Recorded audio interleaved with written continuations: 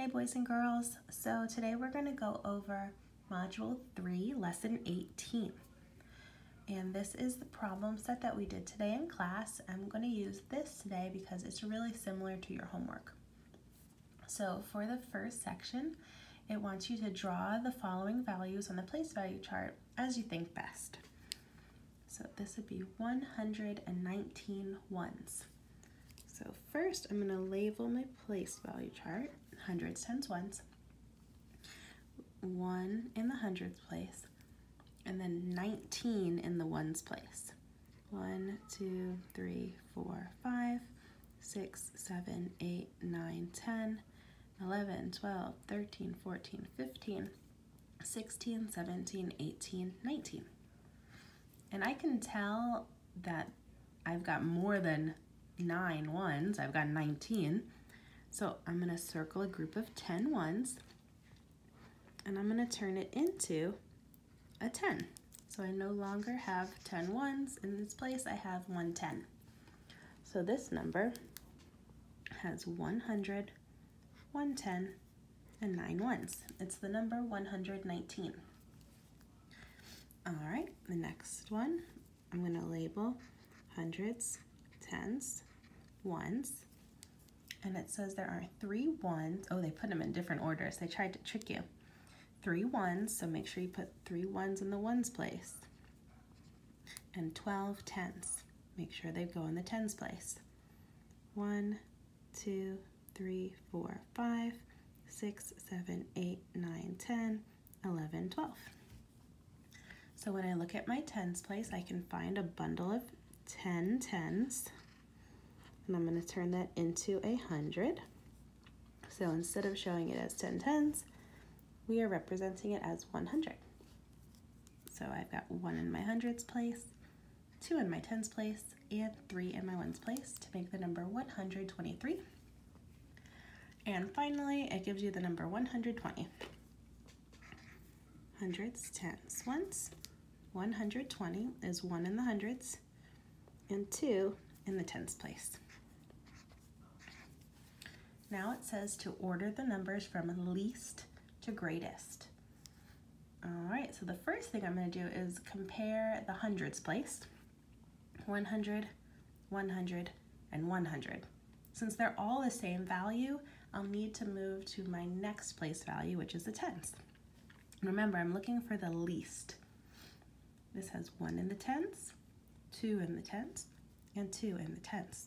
Well, I know 1 is less than 2, so my least value would be 119. Now I am comparing the next two. They both have 100 and they both have 2 tens, so I need to look at the ones place. This has 0 ones, which is going to be less than 3 ones. All right, so that's how this one works. You draw them first and then put them in the order from least to greatest. The next sections are also just ordering them, going from either least to greatest or greatest to least. So in this next section, you start with the least, you end with the greatest. If they don't give you the numbers in standard form, like these are already in standard form, but if you get to one and it gives you it in word form or expanded form or unit form, you're just going to need to put them into standard form first. So I'll show you an example with this one over here. Actually, let's do this one. So 16 ones and 7 hundreds. If you're having a hard time, you can write HTO to help you get your place values right. I know there's 7 in the hundreds place.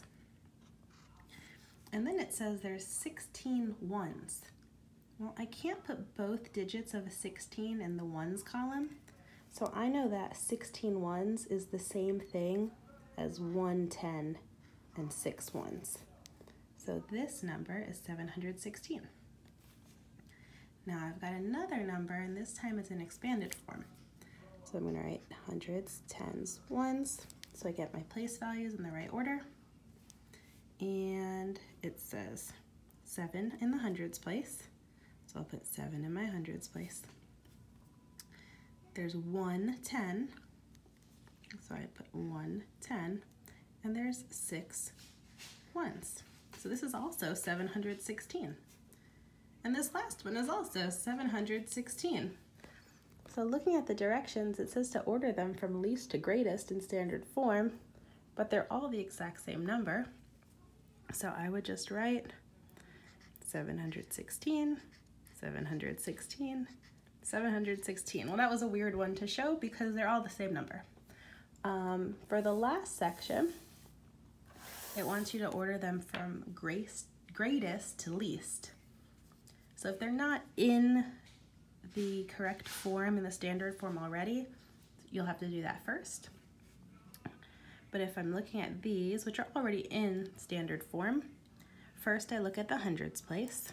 So I'm comparing 700s, 500s, and 800s. I know 8 is greater than 5 and 7, so 802 will be the greatest.